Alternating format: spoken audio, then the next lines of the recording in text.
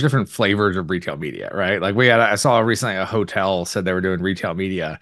And I'm like, well, okay. Like, I guess, you do have a lot of first party data and maybe somebody is about to go out to a restaurant and you can influence them. But I think of it like you think of it, I think, which is like very, very close to the transaction, low in the funnel. And I think that what's fascinating is like SEM, I think there's a couple different kind of main targeting scenarios, right? Like what do you like the customer is actually telling you what they're looking for, right? So that's the most powerful Yeah. is I go search for dog food, right? Like I've just told you I'm looking for dog food, right? And then you have a lot of other data. Maybe you know what they bought in the past. Maybe you know what type of dogs they have. Maybe they have a lot of brand loyalty to Purina, but you're trying to get them to buy, Farmer's Dog or like a newer brand, Mhm. right? And so I think it's both that original intent, just like SEM, so like keyword, category, even where you are in a store. But Mhm. then I think the other big component is that first party purchase data that I think a lot of marketers, aren't used to having when you look at like a Google. You are listening to Power Marketing with Kevin Lee. Kevin and his agency Did It have helped thousands of businesses win through superior marketing, as have his books, articles, speaking engagements, and the e-Marketing Association Power Marketing podcasts. Here's Kevin. I'm always super excited when people are innovating within the ad tech and martech space. So that's why I'm excited to chat with James Avery, who's the founder and CEO of Kevel. So let's start with the origin story, James. What was like that catalyst where you said, okay, I got to build this? Yeah, thanks for having me on, Kevin.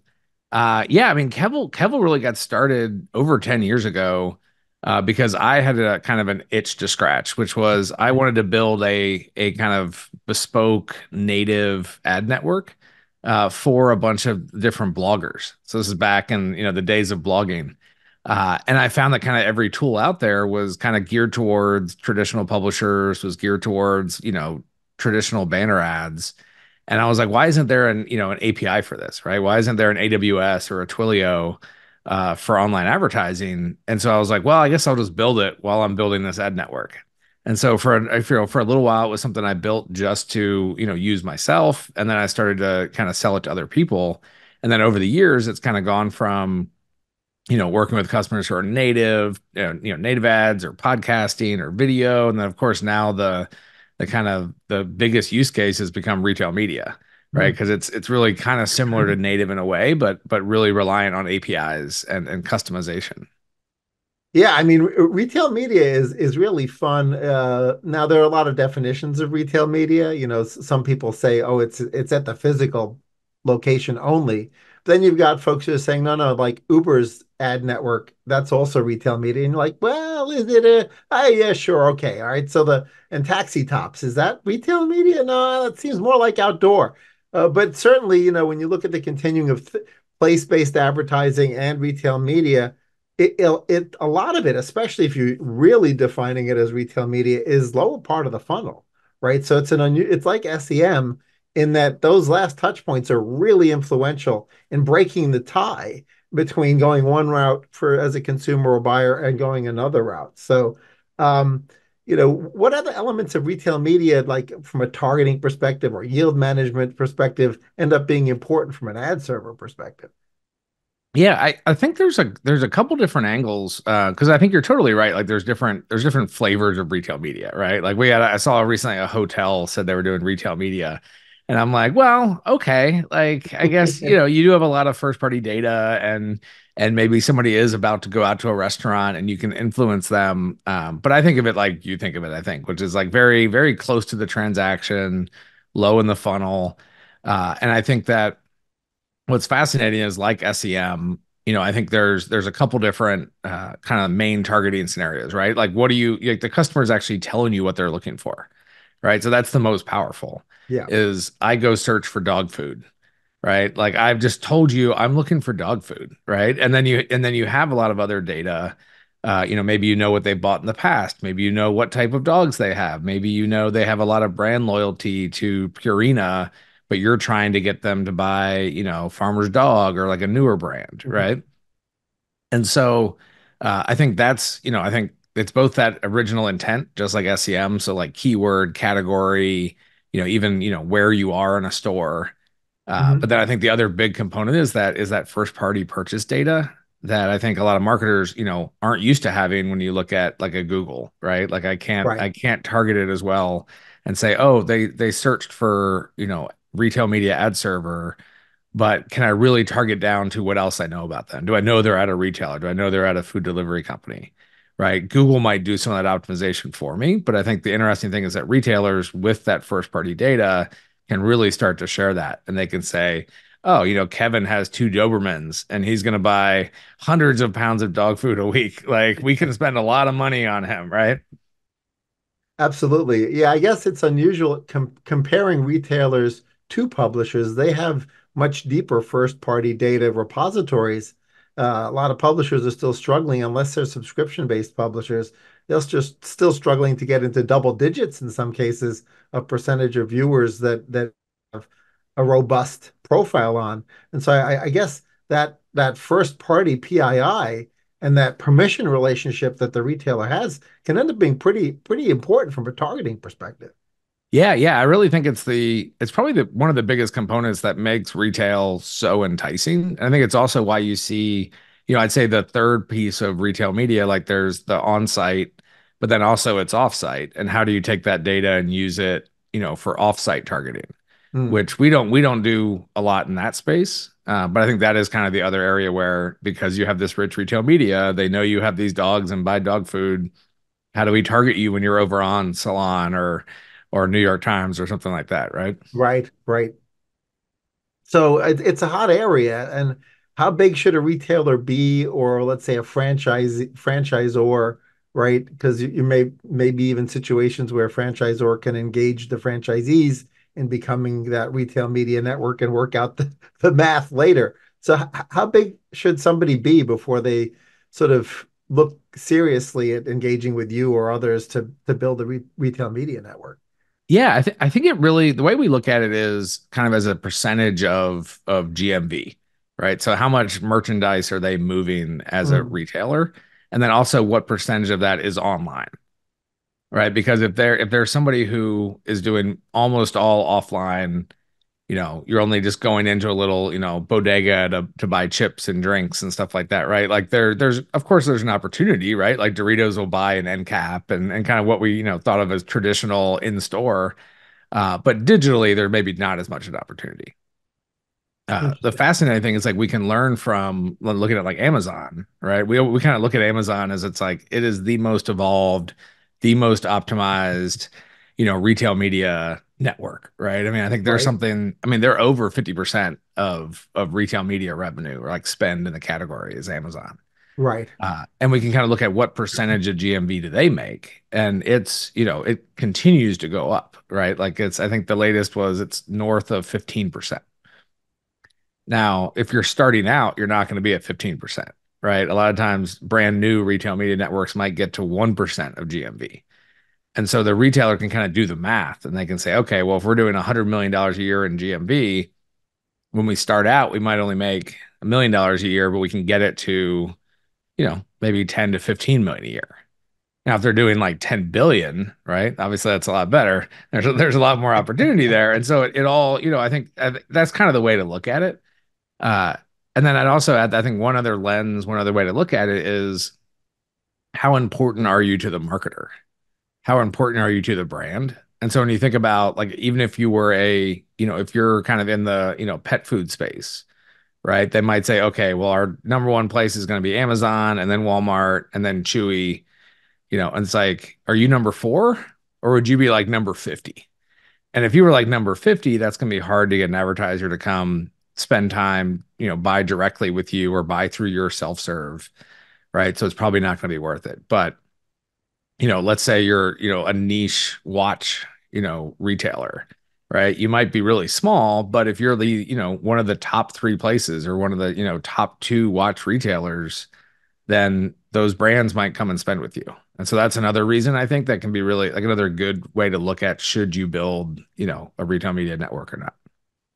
That's interesting. And for the multi-channel retailer, I know last time I looked at it from a technology perspective, the online and offline POSs were not linked. And I've seen a lot of advancement in the last 10 or 12 years where now they have a unified customer database and sometimes they're quite unified from a POS perspective. And of course, Shopify is like trying to actually sell you a unified system, right, with regards to online and offline POS. Does that end up being important from a data richness perspective?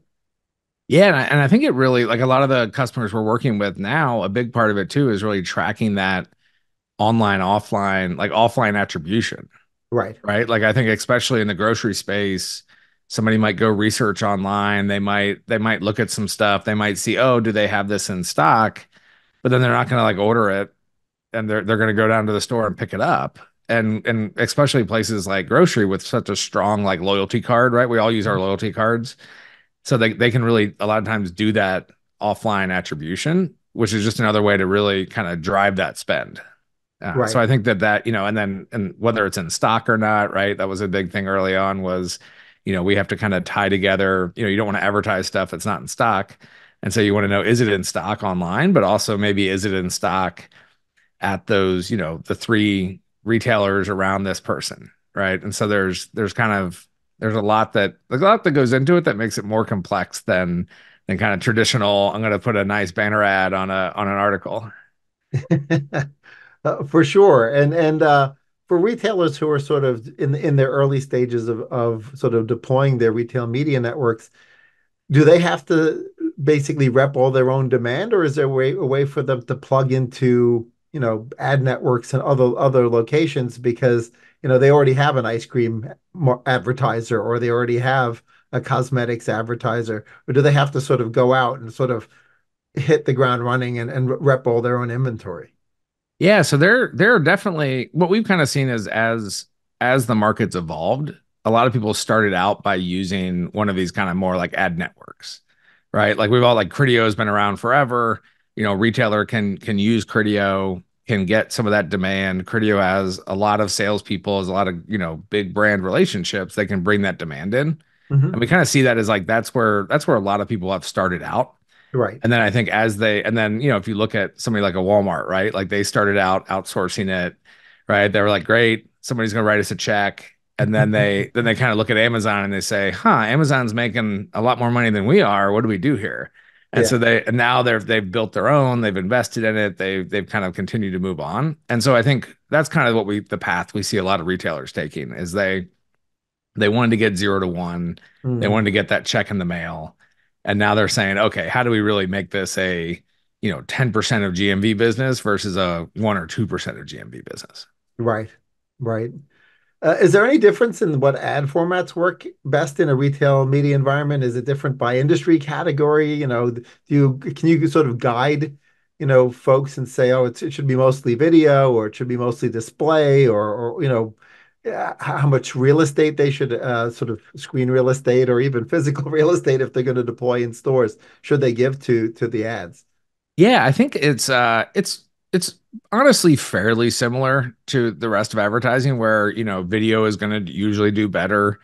A larger native unit is going to do better than a, old school 728 by 90, right? Right. Like those things are true. I think promoted listings though are something that's pretty unique to retail media that tend to kind of operate in their own way, right? Because Mhm. it needs to be really integrated. It needs to be an actual promoted listing. Kind of the early stage was it was like an ad that looked like a promoted listing, like that doesn't really count. But and we can all like always we can look to Amazon and see that they've been building some really great units like kind of a video branded shelf where it's a video unit and it's like 3 or 4 sponsored listings. So if we go back to like the dog food commercial, it might be a Purina ad, and then it's the three product listings that are really based on the relevancy of what you've bought in the past or what they think you might like or what they're trying to promote. And so I think you start to see those kind of like innovative units that weren't really prevalent outside of retail. Right. I guess that some retailers have a strategic decision to make because they have in-house brands, right? And so do they just go ahead and get the external money from the manufacturers who want to get in front of those eyeballs, or do they say, but wait a minute, we have an in-house brand too. And do they sort of force an internal P&L like, oh, well, in order to give you this real estate, I'm going to give up money from Purina. So we've got to make charge for it. It's not really a house ad, right? How do they Yeah. deal with that decision? Yeah, it's really I think it's one of the things that makes retail so much more complex is kind of that like the relevancy angle and also, I think the house ad or the kind of the house brand is one way to think about it because yeah, they also get a different margin, right? Right. Because sometimes they might make more if you buy that Purina than if you buy the house brand, right? Like Right. maybe they only want the house brand because they want to be able to say they're cheaper, but then they want you to buy the Purina. And so then you have to factor in, well, how much is Purina going to pay us in ad spend? Right. And you're right. So you really have to be able to optimize this across both like relevancy as well as really like margin. Yeah. Right. And margin's it's never an exact calculation, but most retailers have an idea of like, what is this a low, medium, or high margin item? What's our net on it roughly? And then you have to kind of factor all of that in. So it's one of the Yeah. things that definitely makes it more complex.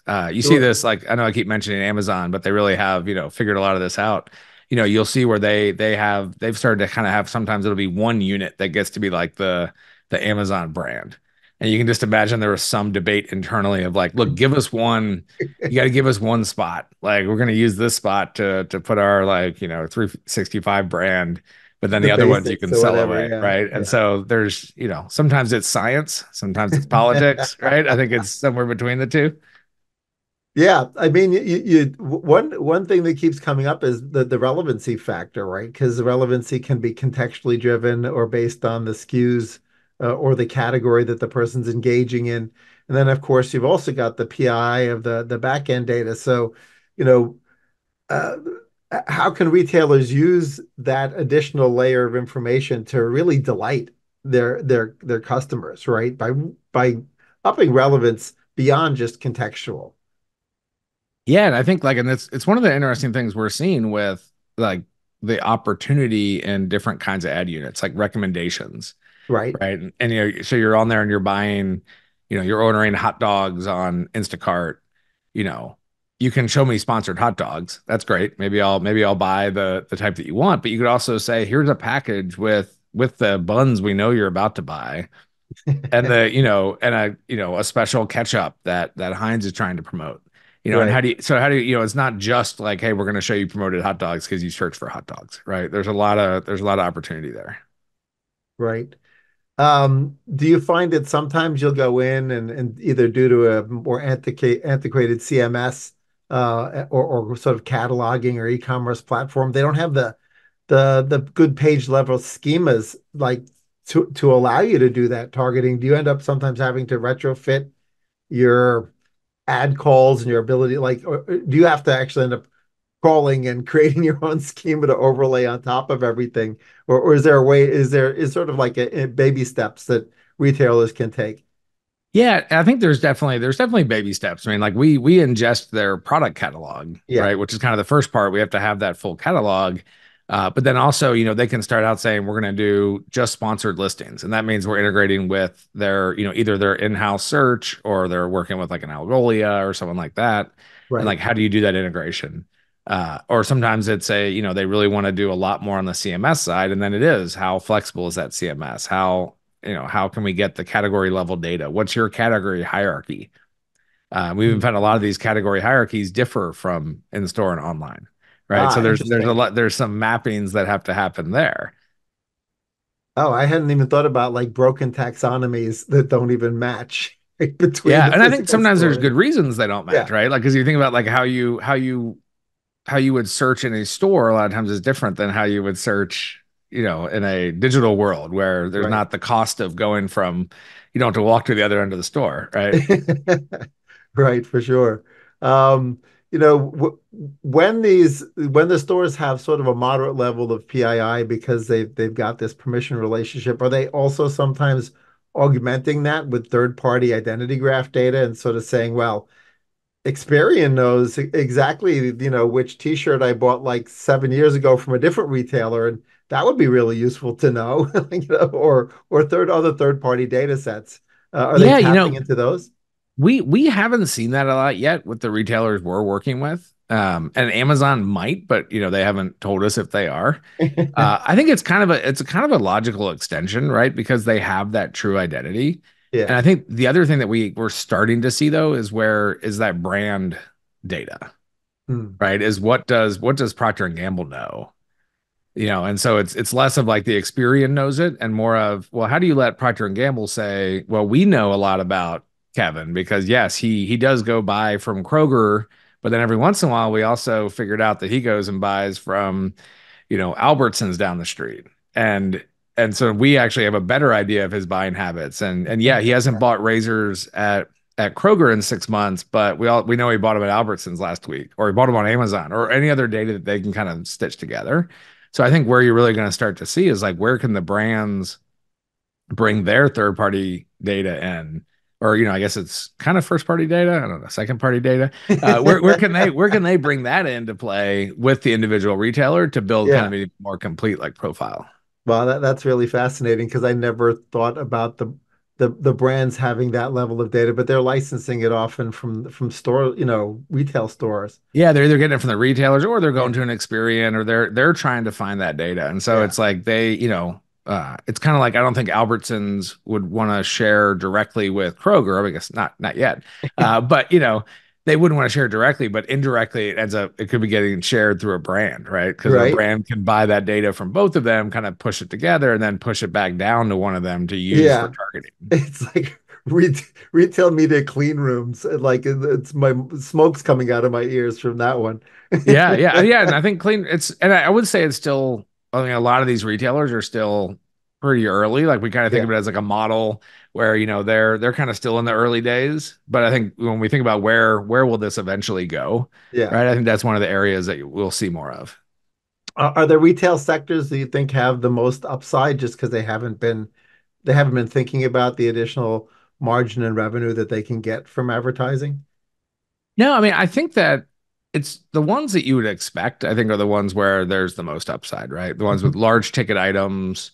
You think of the like Home Depots and Lowe's and where you're buying a refrigerator or a lawnmower, places like pet food and CPG, right? I think that the ones where there probably has been less, but there will be more is really the specialty, right? As you get into more of, think of like a Tractor Supply or somebody, right? Like I feel like there's probably a lot of opportunity there. Probably hasn't worked its way, as much into those more like specialty high end retailers. Interesting. Is there anything that's super exciting for you over the next year, either industry wide or maybe stuff that you're allowed to talk about with regards to the product roadmap? I mean, AI is on everybody's minds, but other than AI, or maybe it is AI, what's got you excited about the next year? Yeah, so it ties back into one of your earlier questions, kind of around what's available from like a network standpoint. Right. We started some work and we've now partnered with the IAB to try to really build the OpenRTB standard for promoted listings. Hmm. So the way I think about it is like if you are Procter and Gamble and you want to, you're trying to sell diapers in this given zip code, right? Do you really care if that promoted listing is on Kroger's website, in the Instacart app, in the, DoorDash convenience or wherever it is? You don't really care that, right? You want the performance. And so this work that we've been doing, I think is really going to open up the ability to do true retail media promoted listings in a programmatic way. And so I think they could go into the trade desk and say, I'm trying to, deliver sales in this area, go run ads, right? Right. Track the performance. And I think that that's really going to unlock a lot of demand for these retailers in a very kind of open and programmatic way. Whereas today it's kind of still back in that ad network day. Hmm. Right. And for those of us that have been in this industry a long time, you just see the same thing happen, right? It's like ad network, and then it starts to transition to supply side, buy side. You're going to get some programmatic in the middle, some exchanges, bring in data, right? So I think we're seeing that same thing play out. But it's really exciting to be kind of part of the solution and really building this. And I think in the right way so that it's not going to be like fake promoted listings. It will be an actual real promoted listing for an item that's in stock, but that's bought through a DSP. Yeah, I mean, and it sounds like it's got a similar structure depending on the size of the retailer between in-house sales teams and programmatic backfilled as well, right? So just a lot of things we've seen before, right? Because if there are in-house sales teams, they're going to want to say, oh, no, no, I've got that relationship with Purina. And you've got the added thing, which I hadn't even thought about, which is sort of co-op dollars, right? Yep. Which exist in the retail environment, and are sort of like they're real money, but they're also monopoly money at the same time, right? And you could sort of potentially deploy the co-op dollars within your own retail media network or externally, Yeah. which is really an interesting Yeah. And I, strategic decision. yeah. And like you were like, I think it's good to reiterate what you just said around kind of what are the big direct versus programmatic, right? Because and I think of it from the brand perspective too, of where if you're Procter and Gamble, like, of course you have a big relationship with Kroger and you're going to be working with your person at Kroger. They're not going to want you to buy that programmatically. It's going to be this direct relationship. But then if you think of like 7-Eleven, right? Like 7-Eleven has been building the retail media network. It's like, are they going to be big enough? Do they sell enough diapers that Procter and Gamble wants to go and have a direct relationship? Does 7-Eleven want to do that? Maybe they care about Gatorade and Red Bull and and the people that, those items. But Yeah, this is a way for Procter and Gamble to be like, yeah, yeah, we also want coverage in 7-Eleven. We want, somebody's on the 7-Eleven app to promote the Pampers listing, but I don't want to fill out an IO for it or have a relationship. I want to put it in the trade desk and see if it works, right? right.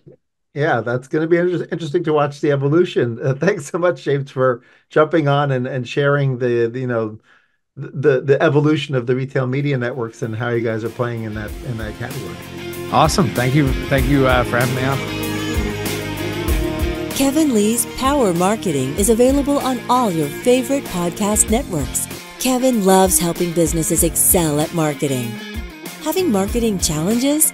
Just like Santa in The Miracle on 34th Street, if Kevin can't help you, he'll know someone who can. Find him on LinkedIn, subscribe, or follow.